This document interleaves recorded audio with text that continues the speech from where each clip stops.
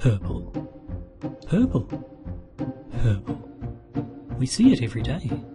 At home, at work, and in our dreams. But how much do we really know about purple? Where did purple come from? How much does purple weigh? What's purple made of?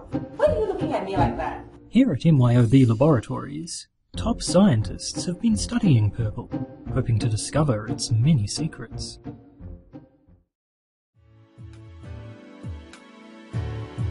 We don't know a lot about purple's past.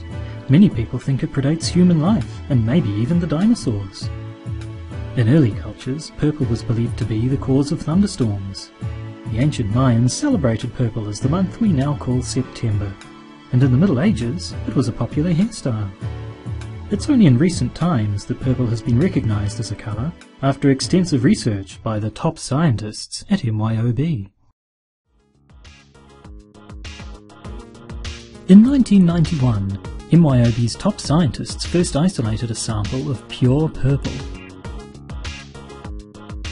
Since then, it's been subjected to countless tests as we investigate how it reacts to all kinds of external stimuli?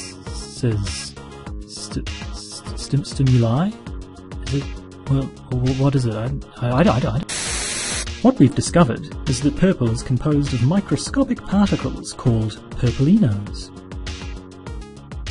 These particles bond instantly to anyone exposed to purple, causing personality shifts to develop over time, a kind of purple attitude.